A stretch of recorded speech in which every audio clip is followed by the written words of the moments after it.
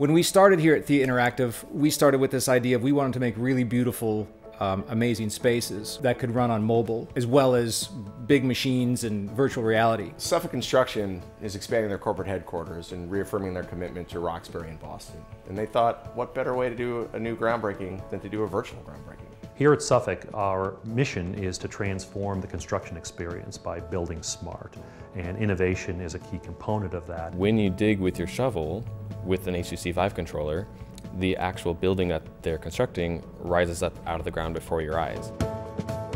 We had a very limited time frame. We had about 4 weeks to put this together. There were a lot of delegates and VIPs in the crowd, so we wanted to make sure it just went off without a hitch. We started using all sorts of different softwares, but when we switched to Unreal Engine, all the doors were blown wide open. We were amazed at the difference. It was literally overnight. We started with the actual architectural files that Suffolk had created for their own visualizations, which, including all the structural steel and everything, was between 7 and 10 million triangles. There was a lot of data going into that, a lot of high-res textures that we were trying to use, but Unreal Engine handled it like a champ. We were able to get it running on VR smoothly, and it would have been quite the hassle to do that any other way. The Unreal Engine workflow, especially with blueprints, makes it really easy for our artists to kind of dig in and almost be a programmer. And it was amazing to be able to take all the non-programmers of the team and have them actually be doing the coding work to make everything run for such a high-end,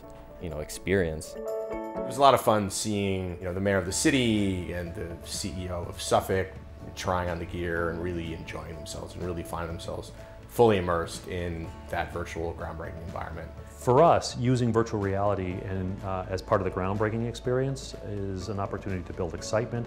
It's an opportunity to represent what this type of technology can do and how it can be used at all different points during the construction process. Suffolk had a saying that pixels are cheaper than bricks.